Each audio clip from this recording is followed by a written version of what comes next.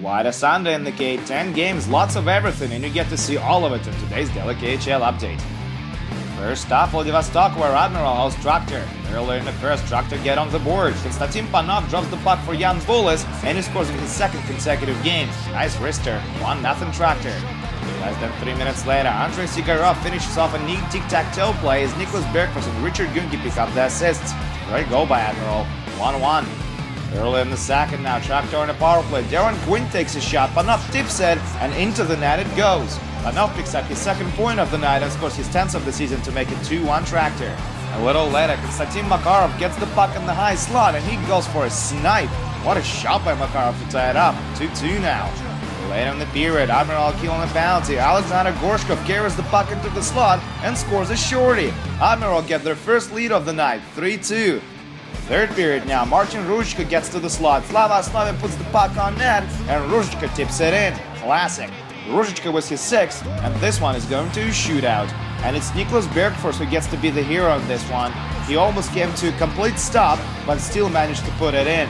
That's Admiral's first win over Traktor in history. 4-3 Admiral shootout final. Let's head over to Novokuznetsk now, where Metalurg hosts Neftekhimik. First period, Kuznia on a power play. Dmitry Maltsev takes a shot from on top of the right circle. That's stopped, but Ran Stoa still scores on a rebound. 1-0 Kuznia.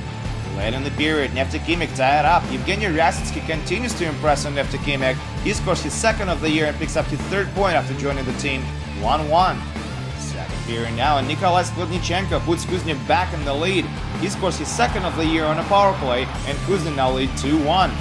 Moving on to the third, and Neftekhimik make it a tie game once again. Timo Aronen feeds Team Stapleton for his 14th of the season, and we tied at 2s. This one is going to shootout as well. Ansel Galimov scores the winner in this one for Kuznia, and they take 2 points on home ice. 3-2 Kuznia shootout final.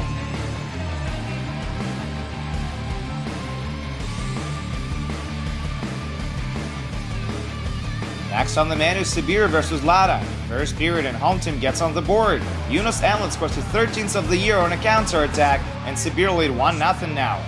Late in the period, they double their lead. Patrick Hersley and David Ulster set up Dmitry Mona, and he scores his 7th. 2-0 Sibir after 20 minutes of play. Early in the second now, Sibir in a power play, and Patrick Hersley reminds everyone he has a hell of a shot. He nets his 11th from the high slot, and Sibir now lead by 3-0. A little later, Lada have a man advantage. Nils Barantsov takes a shot, and he finds the back of the net.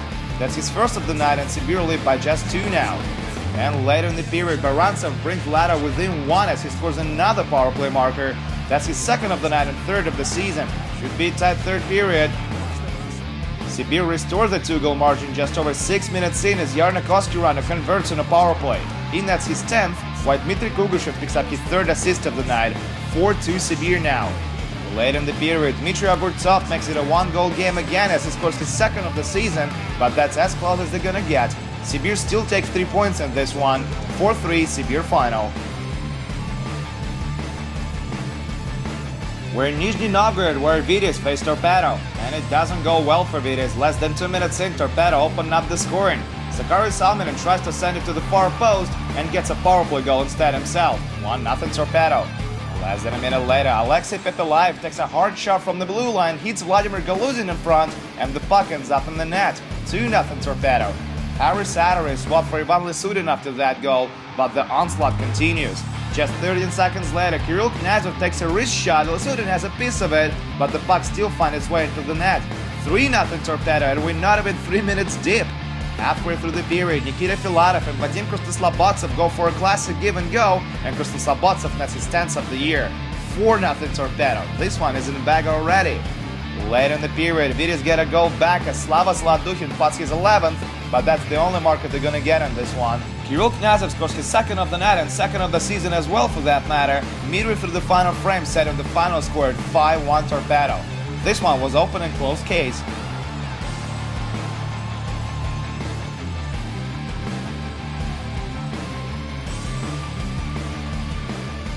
Our headliner of the night is Red Army versus Dynamo Moscow. These are always great to watch. Early in the first, the blue and white get on the board. Maxim Karpov scores his 1st of the night with a great wrister. 1-0 Dynamo Moscow. And that's when Dynamo start to get into an injury problem. First, Maxim Pistushko goes hard into the boards and he has to leave the ice. Late in the period, Kaspars Dugavic awkwardly lands on his back and he's hurt. Dynamo lose 2 guys from the top line. And a minute later, Alexei Tsvetkov gets pinned to the boards, and that doesn't tickle either. Dynamo lose 3 players to injuries in the first period of play, although Tsvetkov and Dugavic did return to action after that. Second period now, and we get to see a classic hip check by Andrei Mironov. He sends Alexander Radulov flying. Radulov continued to play, but he was reported injured after the game, and he may miss the upcoming Euro Hockey Tour tournament in Sochi. Late in the period, Evgeny Artukin goes for the kill. Gleb Kuragin almost escapes getting hit, but Artukin still gets him knee-on-knee, and he's gonna get tossed for that. 5 in a game for kneeing is the call. Third period now, and Maxim Karpov scores his 2nd of the night and 11th of the year.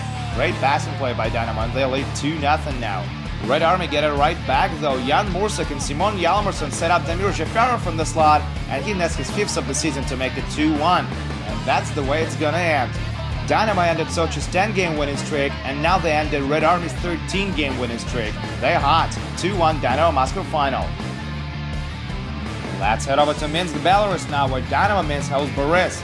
First period and home team draws the first blood. Jonathan Chichu scores his 1st of the night with a nice clapper from the right circle. 1-0 Minsk. Late in the period, Dynamo's top line doubles their lead. Matt Allison feeds Charles Langlais in the slot, and he sends it in. 2-0 Minsk now. Second period and Boris scoring a power play to slice Dynamo's lead in half. Konstantin Rudenko with the goal, Nick Antropov with the assist. 2-1. Moving on to the third now, and Boris tie it up. Oskars Bartulis puts the puck on net. It's redirected by Dmitry Upper, and it's a goal. Upper was his 3rd, and we tied at 2s. Just over a minute later, Dynamo get their lead back. Charles Langlais returns the favor to Matt Allison, setting him up in the slot, and Allison nets his 16th to make it 3-2 for the home team. Less than 3 minutes later, Dynamo on a power play. Nick Balin takes a long shot, rebound follows, and Jonathan Chichu scores his 2nd of the night and 16th of the year. 4-2 Dynamo now. And late in regulation, Paul Shihura feeds captain Alexei Kaluzhny, and he scores. Chichu picks up an assist on that play as well. And that's a wrap. Jonathan Chichu enjoys a 3-point night, and so do Dynamo. 5-2 Dynamo Minsk final.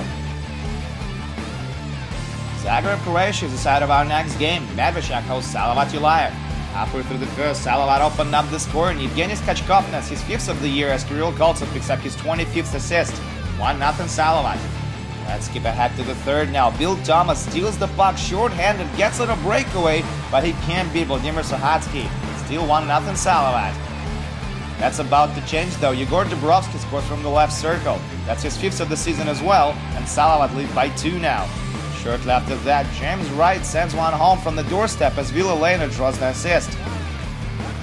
Shortly after that, James Wright sends one home from the doorstep as Ville Lehner draws an assist.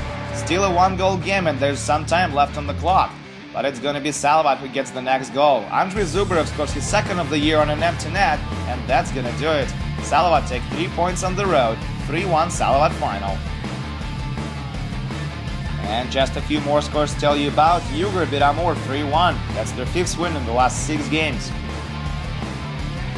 Atlant beat Avangard 3-1 and reported that Ondrej Nemets and Andreas Tankers would join Red Army after the game. And finally, Lokomotiv hand out Sochi their 2nd blowout loss in a row, beating them 9-2. Wow, that's a score you don't see every day. And that's it for your daily KHL update. Just one game this Monday to look forward to, but it's Slovan versus Jokerit. Don't miss it. My name is Andreas Sachenko. See you guys soon.